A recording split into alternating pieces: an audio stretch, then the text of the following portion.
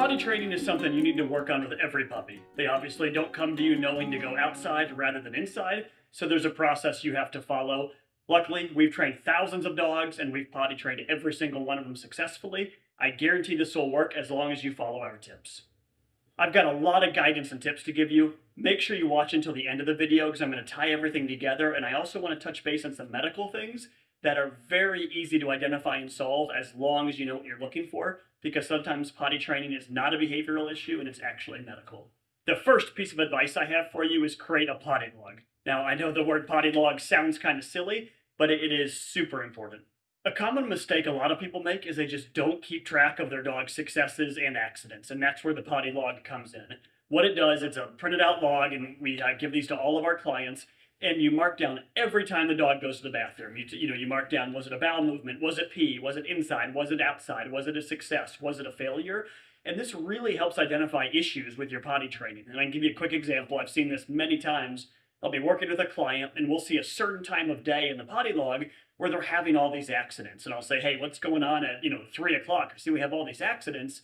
And they'll say, oh, that's when the kids get home from school. And we find out the dog's not being watched well at that point in time. So the potty log allows us to give really custom advice based upon your dog. Another common time would be Saturday. We'll have a Saturday and everything goes off the rails. So I see all these accidents on Saturday, and we find out college football's on, and the person supposed to be watching the dog is not watching the dog, they're watching football. So when we see these issues quickly, it's very easy for us as trainers to step in and help you fix them. Once we've created a potty log, then we can use that to create a potty schedule. And the reason for this is every dog is different and you have to know what they're capable of. So if your dog is 8 weeks old, they can't hold it very long, right? And we're going to touch base on that more in a few minutes, but they can only hold it, for maybe a half hour or so, when they're active throughout the day. But if your dog is 6 months old, they can hold it a lot longer. It'll also be based upon how many accidents they're having, and we have to know where they're having success and failure. So you create your potty log, you work on it, you track all your successes and accidents, and then we build a custom schedule based upon your dog. Now, the potty schedule, like I mentioned, is based upon your dog. So let's talk about an 8-week-old puppy for a minute. They can't hold it very long, right? 30 minutes would be about my max. So if I have an 8-week-old dog and I'm following my schedule, I'm going to put on there, I want the dog out every 30 minutes all day long if they're awake. So I'm marking that on my potty log each time, my success, my failure, every 30 minutes. As the dog gets older, I'm going to increase that time. So you could add maybe 15 minutes or so per week. So every week now, after 1 week, it'd be 45 minutes, and then it would be an hour. You're slowly going to build from there. There are also a few key times that you must take your dog out, especially when they're a young puppy. Now, the first one is right when they wake up. Now, of course, that's pretty obvious, first thing in the morning. But I mean anytime they wake up. So if they've been laying on a dog bed at your feet and they've been asleep for 20 minutes and they wake up, I would walk them outside immediately to go to the bathroom. And the reason for this is when they wake up, they're not thinking about, the rules. They're not thinking about what you might want from them. They might just wake up, stretch, and realize they have to pee and go right there. So anytime they wake up, take them out to the bathroom. Another key time would be after they've eaten or after they drink some water. So when a dog has breakfast or dinner, when they eat some food, generally speaking, a puppy's going to have a bowel movement very soon after that. So within a half hour is very common. So after they eat their food, I would have them outside for sure within a half hour to give them a chance to have that bowel movement.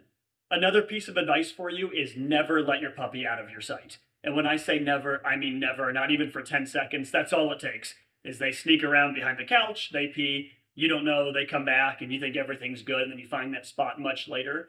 So what is key when you're potty training a puppy is that you have 0 unseen accidents. Absolutely 0. But I want to make clear, I'm talking about unseen accidents, not accidents. So if you catch them in the act, that can be a learning experience. If you don't catch them in the act, if they sneak around behind the couch and they go to the bathroom or they walk into the other room and relieve themselves, if nothing is said to them, they start to think that's okay, right? They're not going to understand that, oh, hey, my owner didn't see me just now, so I, peed in here, and if he saw me, he'd be unhappy, but since he didn't, that's okay. They're not going to think like that. They're just going to pee in the other room and they're going to feel like that's okay. And through time, they're going to get really confused. So we see our biggest issues with clients when they aren't watching the dog enough. The dog is having unseen accidents, and the dog becomes very confused about what's expected of them. In order to have no unseen accidents, do whatever you need to for your house. So some people will tether the dog to them and have them on a leash all the time. That's not wrong. That's not bad. I'm not the biggest fan of it for me personally, but I'm not opposed to people doing it if it works for you. I like to use gates. So what I would do is if I'm in the living room, I would gate off every way in or out of the room. If I was in the kitchen, the same thing. That way I can keep an eye on my dog. If they walk off, I can hear the little, click of their nails and hear where they're going, and they can't sneak off into another room. And I only take the gate down when I'm ready to follow them. If you've filled out a potty log and you've built a proper potty schedule, you can really use this to your advantage because you should know when your dog has to go to the bathroom. You should know when they have to pee and when they have to poop as long as you're staying on your normal schedule. So now you can watch them a lot closer on times when we call it owing us one. And what I mean by that is, they eat breakfast and within a half hour, they always have a bowel movement. And let's say for some reason today your dog hasn't. It's been 45 minutes since they ate and they haven't had a bowel movement. You cannot trust your dog whatsoever, right? I would say he owes you one. You know he has to go and he just hasn't done it. I would watch him like an absolute hawk, even closer than I normally do. If I see him walk across the room, I'm looking to see, is he smelling? Is his tail going up? Like he might have to go to the bathroom. Does he start to circle? I'm looking for all those warning signs. But rather than just doing that, you can also be more proactive and get him outside. Get him on leash at that point in time. You know they have to go, so why not take him in the yard right then and start doing your bathroom routine to get them to go so you can praise them for a job well done. I fully understand you can't watch your dog all the time. So put yourself in the situation where you think, okay, they owe me one. They ate breakfast, it's been 45 minutes and they haven't gone and I think they need to. And maybe you have to do something, right? You have to go to the bathroom yourself or jump in the shower or take a phone call. At that point in time, someone has to watch the dog or they need to be in a crate.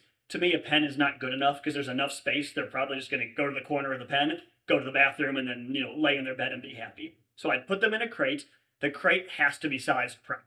If you put your puppy in a huge crate, like let's say you have an adult lab and you take their crate and now you use it for the puppy, if you don't use a divider, what's going to happen is your puppy is likely to go to the back of the crate, go to the bathroom, and then move to the front of the crate, lay down and go to sleep like everything's okay. So if you're using a big crate for a puppy, you absolutely need a divider, or you can just use a smaller crate and move to a bigger one when they're ready. Another thing to consider is having some food and water limitations for your dog. Don't free feed and don't have tons of water out all of the time. This makes potty training really hard, so you need to have a food and water schedule and stick to it.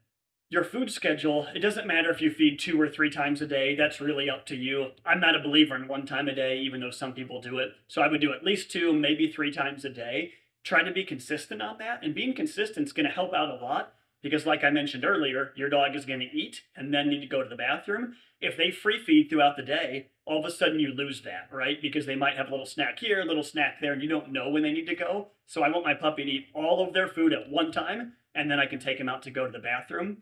Water is a little bit trickier. So, they need water throughout the day, but some dogs drink way too much water and they're peeing constantly. So here you need to know your dog. If they tend to guzzle water, then I would definitely limit it. And it's something I'm a huge believer in is limit the water before bed. So picture your puppy. If they guzzle down an entire bowl of water right before bed, it is basically a guarantee they're going to have to pee during the middle of the night. So I would cut off water at least a couple hours before bedtime. When you're taking your dog outside, you need to have some sort of structure and some sort of routine. So a couple things I would recommend. One, always take them to the same door. This helps a lot. We'll touch base on this a little bit later, but they start to learn to go to that door when they have to go to the bathroom.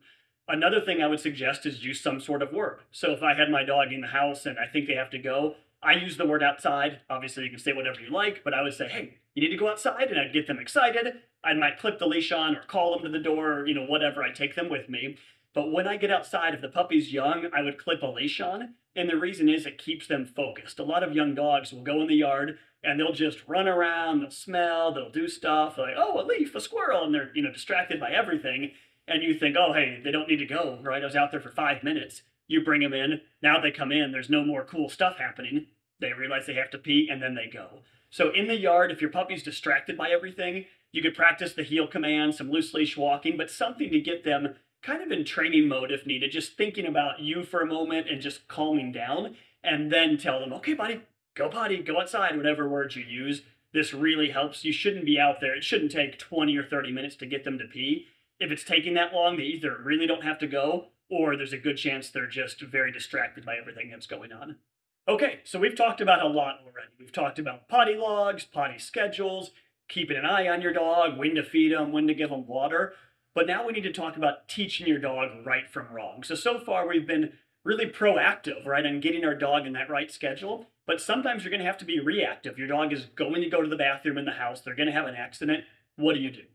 Let's start with talking about what to do when they have a success, and then we're going to jump into what to do when there's a failure. When you take your dog outside, I know you're not going to do this, but you wouldn't want your dog to go to the bathroom and you stand there quietly and say nothing, right? Because they're not going to know that you're happy for what they did. But the mistake a lot of clients make is they're too excited. So the dog starts to pee or starts to have a bowel movement and they say, "Good boy, yes, look at you." And they distract the dog and they stop halfway. So they might not release their bladder fully, they pee a little bit, then they come in and have an accident and the person's wondering, why? They just went outside to pee. So when they go, when they do a good job outside, praise them, but I would use calm praise. So my praise generally looks like this. "Good, that's my boy. There you go." I'm giving a little praise while they're going. And when they finish, that's when I give more praise. So that's when I might say, "Yes, that's my boy. Look at you." And I pet them, I talk to them. You can use treats here if you want. I don't use treats for my own dogs when I do this because my praise is enough. They're very happy about that. I scratch their ears, I pet them. If you want to use treats, that's absolutely okay. But don't feel like you need to do it every single time. Give them praise, give them love and affection, give a treat if you want. But eventually, you do want to make sure that your dog is working for you and not just working for the food. So I promised you we were going to talk about what to do when there's an accident, so let's dive into that now. We don't do the picture like the super old school method you picture of the dog pees on the ground and they pick the dog up and take it over there and say no and rub their nose in it. Don't do that. Or picture like the newspaper of the nose. We don't do that. But the goal is you want something to establish, hey, I don't like what you did right now. It has to be tailored to your dog. Every single dog is different. So some dogs are very timid. And if you said, "Hey, no," their ears are going to go back. And if that's your dog, you do not want to be any sterner than that, right? We do not want any fear here. The goal is that you're not scaring the dog. You're just making it clear, I don't like what you did right there. So it could just be a, "Hey, no." If your dog is a much more assertive, confident dog, you might have to be more stern. It might have to be, "Ralph, no," to catch their attention. Sometimes, people will clap loudly and say no as they clap once really loud to break the dog's focus. You need to know your dog. You can give a physical correction, but I feel that's very rarely needed. You could run over to them and grab the scruff or a collar and give them a little tug and tell them no. But if you're doing your job right, that really shouldn't be needed. We spend a lot of time proofing the word no. And what that means is you're using no for various things. If they break a sit stay, we would tell them no, and we'd take them back. If they jump and nip, we'd use that word. So some trainers might tell you not to use the word no much because if you use it too much, it'll lose its meaning. It only loses the meaning if you don't back it up. So if they start to realize no means you're not happy and you're going to stop what they're doing, no becomes more powerful through time as opposed to less powerful. So for the average dog, simply telling them no sternly, go get them, and then now run them outside and tell them now, go potty, go outside, whatever your word is. And then all is forgiven. So they started to pee in the house. You said no. You ran them outside. They go to the bathroom. Praise the heck out of them. You're no longer worried about what happened inside your house a minute ago.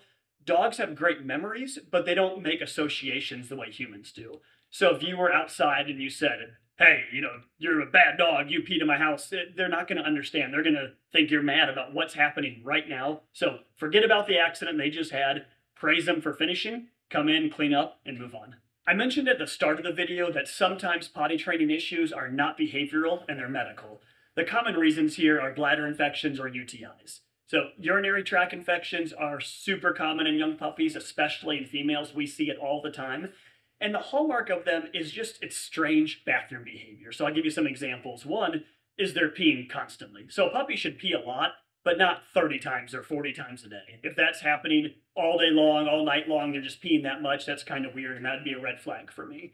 Another is when they kind of dribble pee when they walk. So we see it a lot of dogs will walk across the room and they're dribbling pee as they go. That's a pretty common sign. There's some other ones, one would be if there's blood in the urine. I hope if there was blood in your dog's urine, you would already flag that as a problem if you saw it. But a lot of times people don't see it because the dog is peeing outside and they're not, of course, examining the pee.